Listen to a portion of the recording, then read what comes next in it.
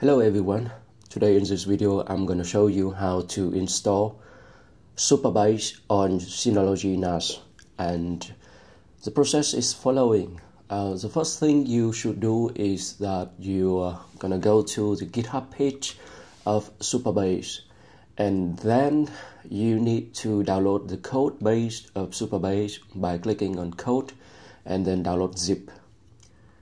After that, you have this folder, Supabase master. Is a Supabase branch in GitHub. It's a Supabase master branch, and after that you need to care about the Docker folder only. So this is a Docker folder, and basically what you should do with this Docker folder is that you need to change some environmental variables. So I'm gonna do that by dragging the folder into VS Code, as you can see here, and you will see here on the Supabase page inside Docker folder there will be a env example file. So this is an env example file, so you're gonna need to change something in this file to suit your environment. So I'm gonna go back to Visual Studio Code and I'm gonna open up a terminal. So this is a terminal. You need to create a .env file first. So by doing .env, or you just right click and add a new file here if you are on Windows. So basically now we have a blank env file. We need to copy the content of the example env file into the env file here. So at first my installation has some errors because of conflicted port. So please be careful to choose your port so that it's not conflicted with the ports that you are using. So here I'm gonna do that 5 4 3 2, maybe 5 again, for example. And of course you should change these password and secret key, for example the Postgres password, the JWT secret, and so on. And because this is the demonstration, so I'm not gonna change this. The Postgres host you can leave alone, the Postgres DB you can leave alone, and as I say a little minute ago, so the Postgres port you should change it, and the puller port, so it's 6543, so it's okay for me, but for example if you need to change it, I'm gonna add a 6 there. API proxy, so it's Kong API, so I will change it to 8009, and HTTP, so only a 3 and then a 9, like this. And after that, if you deploy on your Synology NAS, so I did this. I changed localhost to my Synology NAS IP address. So I will say 192.168.1.190, like this. So of course for this localhost also, and external URL I change it to match the port here, so 8008, and the email, I'm not setting up email with my local installation, so I let the email be. And of course localhost, change it to my Synology NAS IP address. If you use OpenAPI key, so you can enter one here. I'm not, so I leave it alone. So yes, I think that's it. So now I'm gonna save this. Okay, After saving this, you need to go into your Synology NAS management system, open up File Station, and go into Docker or any folder that you use to install. So I'm going to create a new folder here. I'm naming it SB for Supabase. I'll click on OK and go into SB. Now it's good time to upload the content of my Docker folder here. So as you can see here, we don't see the env file here. I'm just gonna upload this. So let's see if the env file is presented here. So as you can see, the env file is not presented here, so I'm gonna do this instead. I'm gonna go into VS Code. I'm gonna change this to a env file only. So now I'm go back to my folder and then re-upload my env file.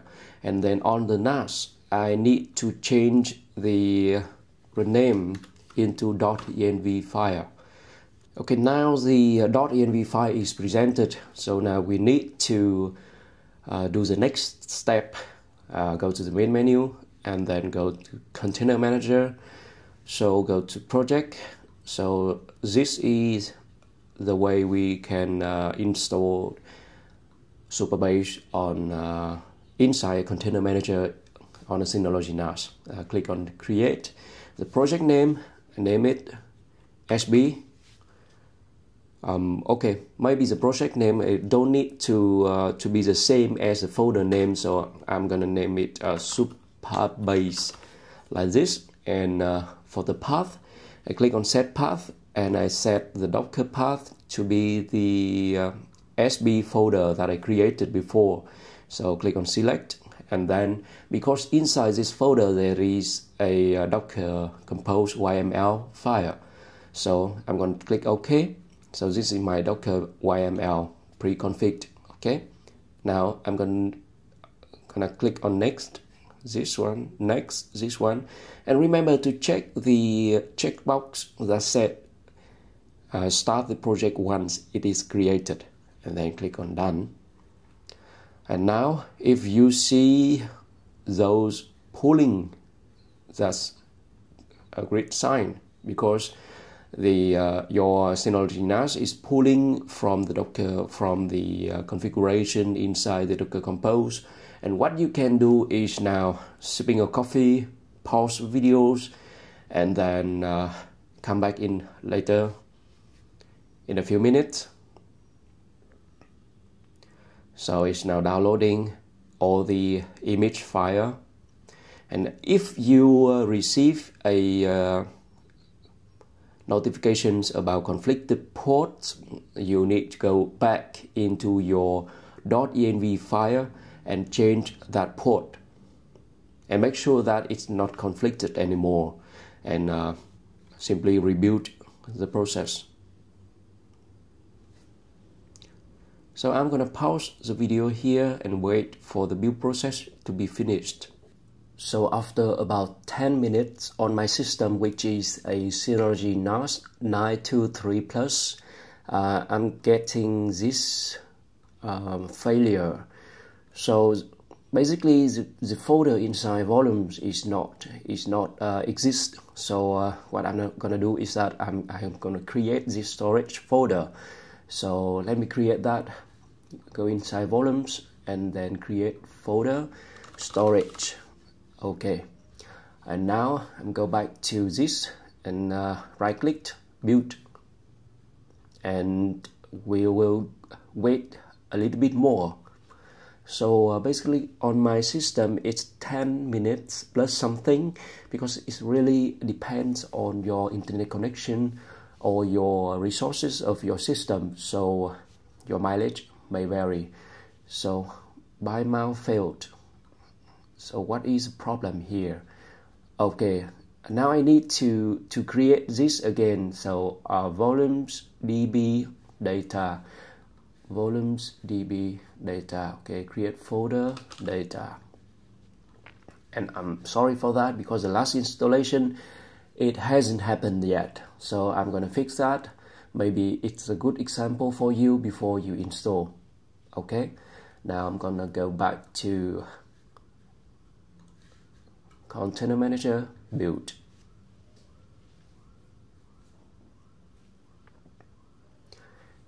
So as you can see here, some of the container are already up and running and some are started.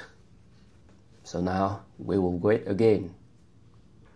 During the installation or build process of Supabase, you may see some information or some log stated that the container is not healthy. So basically what you can do is that you close this console and then you wait a bit, and after waiting a bit the container may start again healthy, and then you need to right click on the Supabase name here and then build again, and it will be okay. Now we are now seeing that most of the container were started successfully, and we wait until the console log said that exited code 0. So during the installation or build process, I need to click rebuild sometimes when I received the notifications that some container is not healthy. So now I have exit code 0, so it indicates that the installation process is finished and successfully. Now you can see the status of Supabase is a green circle. If you click into it, you can see that every status of 13 containers are green, not so green.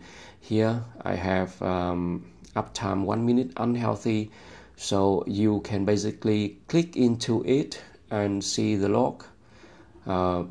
If there may be some warning, no logs available. But with this going, I will check the web interface here, Visual Studio Code. So the port for HTTPS is this one, so I'm going to click it and then new tab, one.